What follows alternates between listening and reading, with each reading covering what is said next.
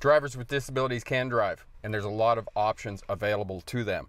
On a trip to Calgary, we caught up with Nelson Chateauneuf. He's the owner of Southtrail Driving School, and he went over all of the options available to drivers with disabilities. Stick around, we'll be right back with that information.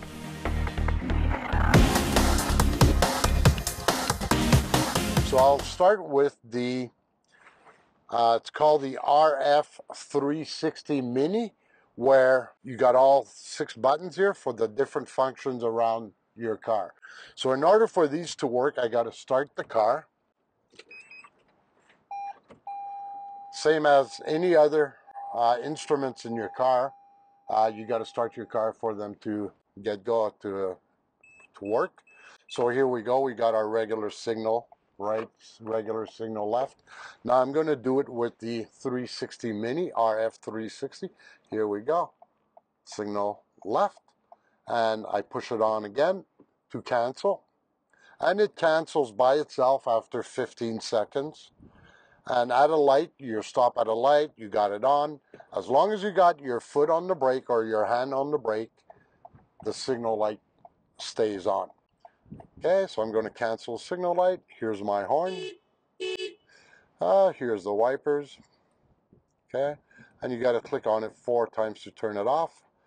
Here's low beams, high beams. Okay, and again here the right hand signal. Turn it off, and my windshield washer is on this button here. So this is the newest of Sure Grip technology here for hand controls, and then you can have it on the right side or you can set it on the left side. So this way here, you don't let go of your steering wheel. The other one like this, if you don't like the button sticking out like that, we've got the RF360, and again it's made by Sure Grip. It's a Canadian company, well known, from New Brunswick, and they got the buttons flush, and it's a different kind of handle. We also got the tri-pin for so here we go. So you keep, and it could tighten up. So you got the tri-pin, comes in pretty handy. It's being used, but again they have to let go to go honk their horn.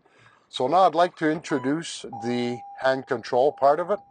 So I turn the car off. Now I'm gonna start the car. Okay, the car is running, and in order to activate the hand control, I got to push a button here.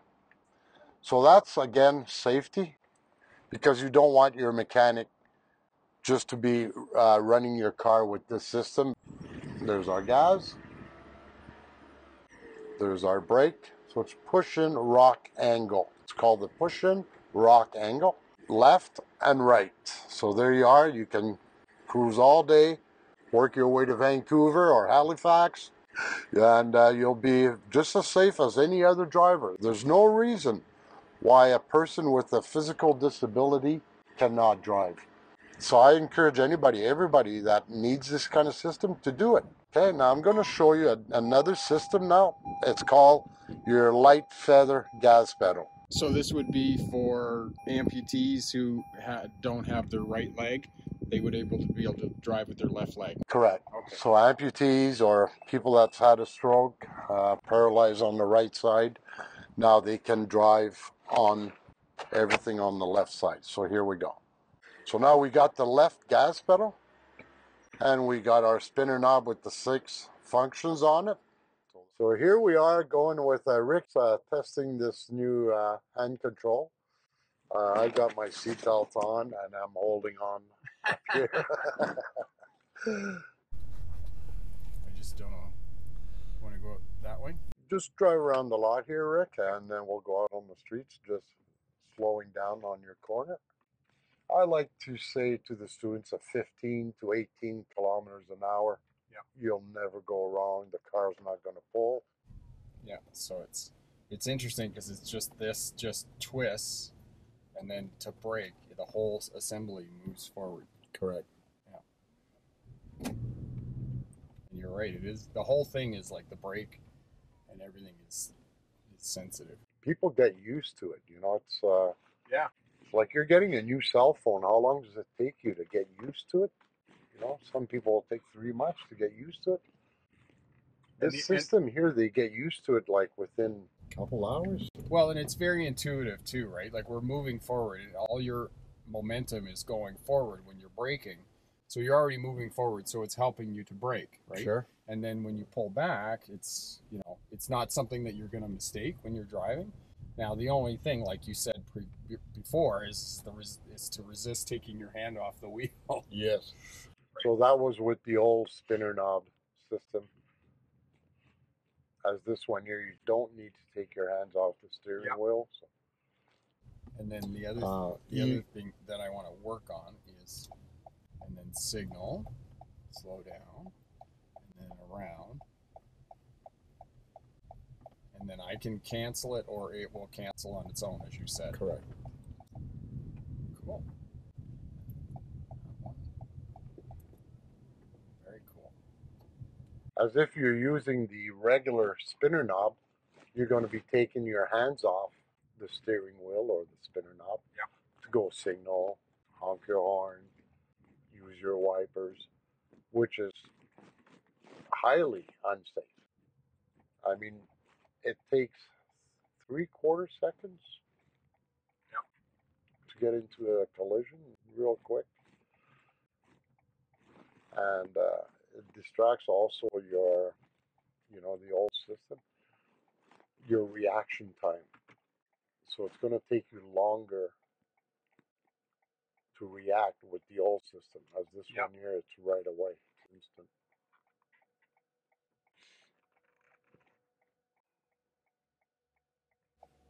I have to say I'm a huge advocate of backup cameras. So here, of course, to put it in gear, you've got to put your hand on the brake. Yep. So that it's safe to change gears then. Yep. Now, the only thing, it's an automatic transmission, obviously. I advocate putting on the parking brake. The only thing is that this vehicle would be a foot control for the parking brake, right? So, no, this one here has the automatic. Electronic. Yeah. If you got the foot one, then there's what they call the brake extension. Okay. So it's a little piece of rod coming out that hangs on to the brake, and they push it down. I'm still getting used to these newer cars having these electronic parking brakes. Well, I still show the kids, before their road tests, during their lessons, to put it on. Yeah. Even though it comes on automatically, because I want them to get used to it. Yeah, I'll try to stay out of the puddles on your nice clean car. I wouldn't worry about it. I wash it every day. All right, let's go for a drive. All right, Rick is feel pretty confident here with this new system. When I was training in Toronto, Rick, so I was on the 401 with my instructor over there while I was training, and I was always tempted with my right foot to push the brake pedal. Actually, you say that, I have my foot over the brake pedal. And what my instructor says, he's watching me, he says, you do that one more time, I'll tie your foot to the seat. And I'll give you lots of warning. It's always straight unless we ask, Mr. Student. So let's see how Rick does here with signaling. Oh, this first left. So he signals left. Shoulder check to his left, make sure no Pokemons are there. Starting May 31st, where there's no yellow lines. Okay. Speed zones will be 40 kilometers. Oh, interesting. Yeah. But we're in a park zone right now because that sign back there said it was a playground. So, and playground. And a playground here. Yeah, so right here. I'm just not used to instruct a pro. So here we could take Deerfoot south. So you'll have to change lanes. So Rick is going to signal. He's going to mirror shoulder check. I watch a lot of his videos, so I got a pretty good idea of how he does it. All right, Rick. So you see on top of Barlow Trail the sign that says exit 240. Yep, the mile marker. You got me already. All right, you got it. Most people don't know this. Kids, I tell them we're 240 kilometers from the border. Yep. Okay. So is 0 the border then? 0 would be the border. Okay. So with 1% of the population being physically disabled, apparently 75% of that 1% is on the AGE program, where they receive some government aid. How about if we pull over, Rick, and use the left gas pedal now? Yeah, I'm so glad I got into this part of the business of driver education. Yep. Working with physically disabled people. Yep. They seem like they really enjoy it. They really appreciate it. Wrong pedal, Rick? Yeah, wrong pedal. Okay. Like I said, it would take me a couple of days to